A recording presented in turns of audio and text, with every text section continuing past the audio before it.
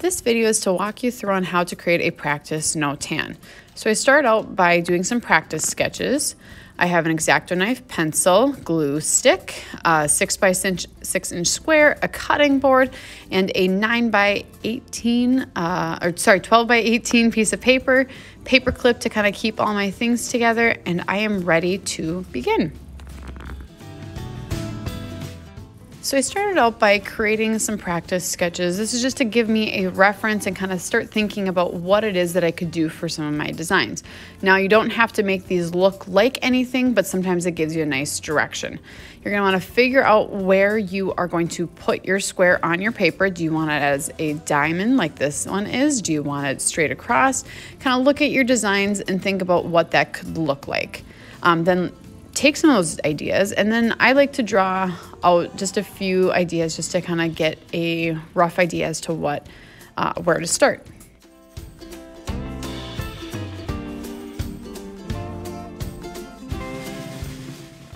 Make sure that when you're drawing these out that you're drawing lightly so then you have the ability to erase them. All right, also making sure that you're using pencil and not pen, because in your final you don't want to be seeing these.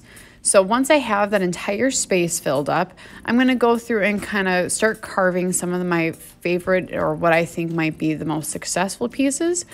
Sometimes you'll find that your blade might not cut all the way through, and so just be careful and make sure that you are cutting it, not ripping it. That'll help keep it high quality. If you're not using your blade, try and keep your cover on it at all times. And you can see that then basically once you have a piece cut out, you end up just kind of flipping it over.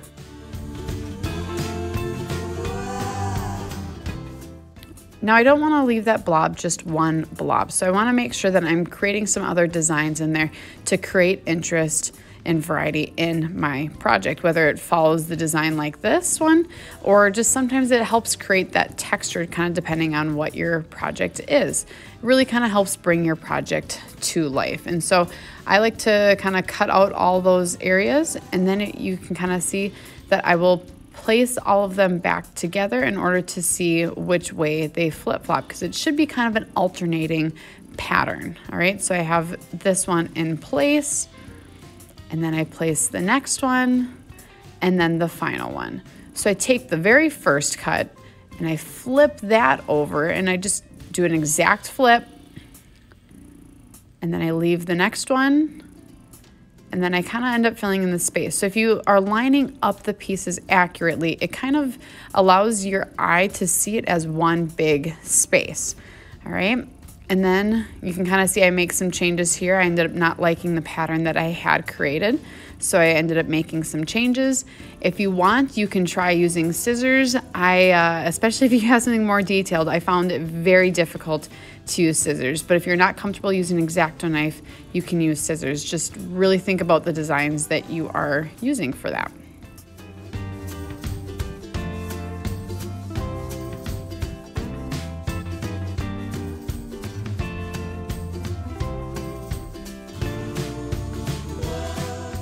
One thing I'd like you to notice is how slowly and carefully that I am working on each of these details. The details is really what makes your project a high quality one and makes it really unique. All right, so make sure that you're working carefully, you're not rushing, you're not ripping your paper, and then therefore you're gonna have better details and a higher quality project. My video is in double time speed, so I'm not actually even working that quickly as this video shows.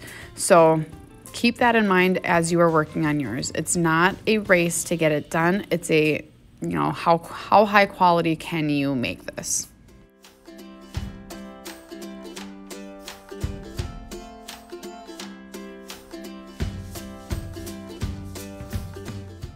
You can see that I'm doing some smaller details here.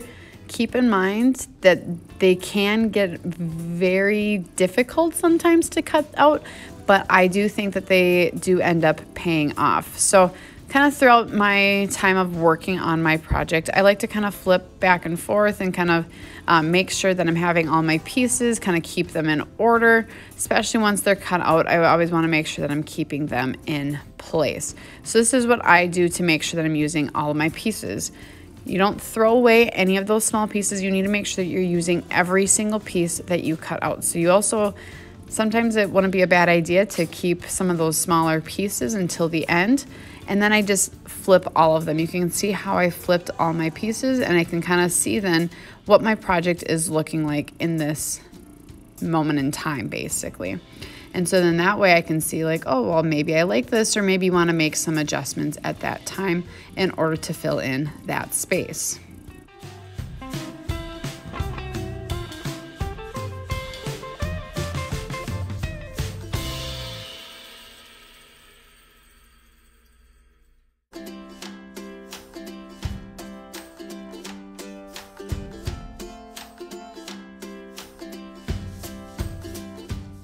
Once again, I start putting things back together so that I can make sure that that space and the design is looking how I want it to be, and kind of test out things to see, sometimes it flips better on one side over the other. So really kind of play around with that layout and make sure that you're getting everything to look good.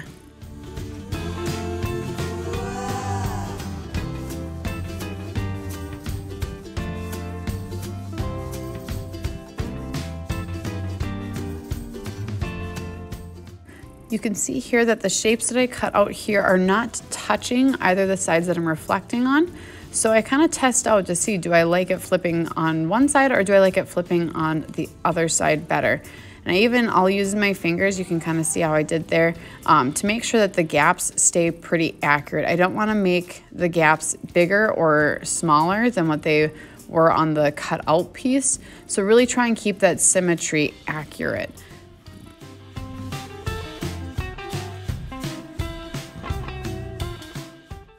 Now I'm sitting at a point where I have basically all that I think that I need cut out of my paper. And so I want to make sure that my layout looks good. So I had put it all out, but then I thought that it looked a little funny on my paper. I didn't think it was very well balanced or using the space on my paper very well.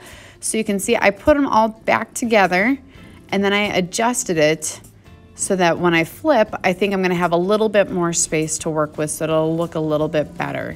So you can see how, once again, I'm practicing the flipping, making sure that that layout looks good, that everything's flipped correctly, and then I'm moving forward from there.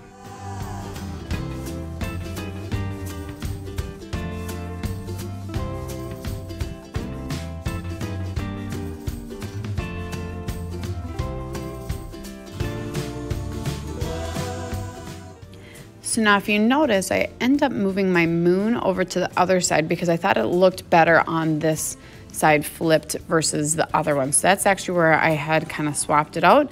But now that I have this all drawn out, I end up not actually liking that little extra gap that I just pointed at there. So I decide that I'm gonna add some more designs. And so I just I try and keep them simple, but I wanna use in that space.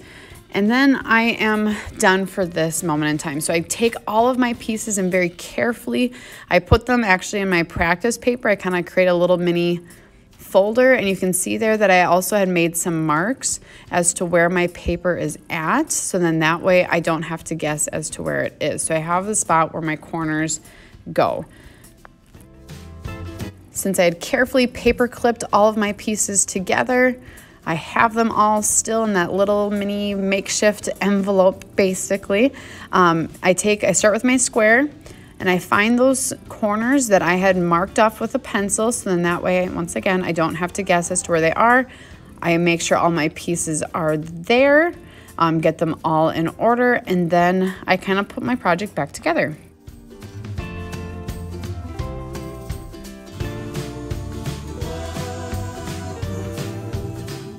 So now that it is time to glue, I have all my pieces together. So I like to use the glue stick to kind of pick up those pieces, especially that first cut. I know that the glue needs to be on that side. So I take my practice paper again and use that to glue so I don't make a mess. I make sure it's lined up properly and I flip it over. So I'm leaving that square, I'm not gluing that down, but I need to make sure that my main square is in place so that everything else ends up being in place from there. So you want to make sure that you're working quickly with making sure that everything's adjusted properly, that everything is lined up and everything is glued down flat. So you can see I double checked there, flipping from there, make sure it's accurate. And I just kind of keep flipping back and forth to make sure that everything gets in place.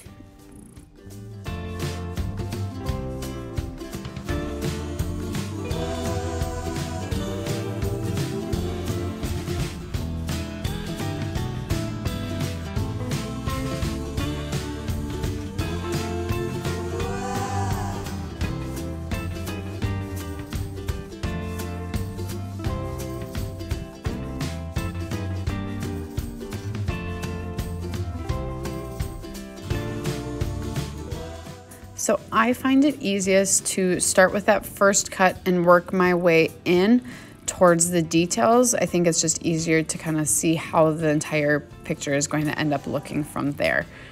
So that's just my advice.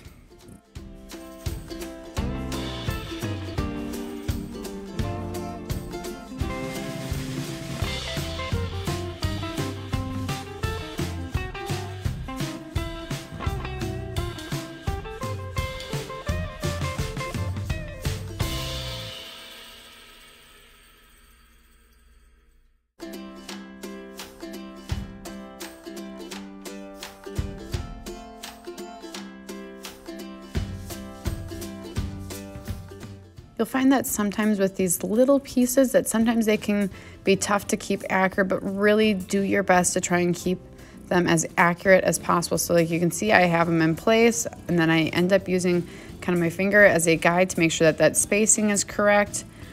And then I make sure that I'm placing it accurately as best as possible.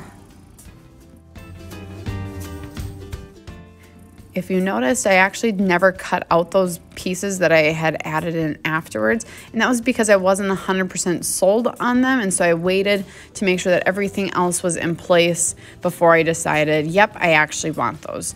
So now I am cutting those cut out, and then I will glue them in place, and the final thing that I glue down is my main square. And then that way I have that ability to continue cutting out pieces if I feel the need to.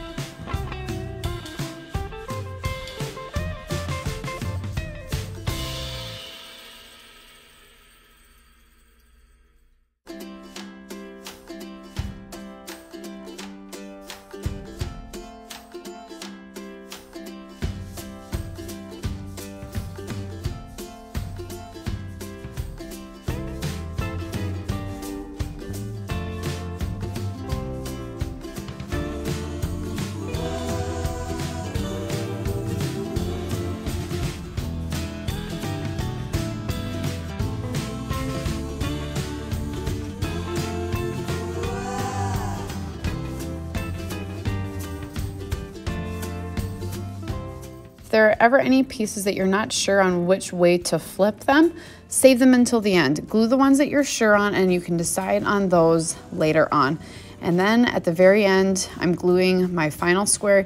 Really make sure that you're getting glue around the entire thing, but don't use too much. You want to make sure that it's evenly spread, because it really doesn't take a whole lot of glue to get paper to glue to paper. So when you're putting down this main square, make sure that you're aligning it up with those guidelines you gave yourself for the corners. Make sure that your square is lining up with the shapes that you have glued down and that everything is in order. And then try and get off that excess glue and make sure that everything is flat right away. Once you have everything glued down, you want to make sure that you're taking your eraser, erasing any pencil lines that are showing up on the cut paper, and as well as those original guidelines. Those really do end up taking away from the quality of your project. So really make sure that you're getting everything cleaned up, kind of getting rid of that excess glue and all that stuff, and then get your name on there, and you are good to go. Good luck.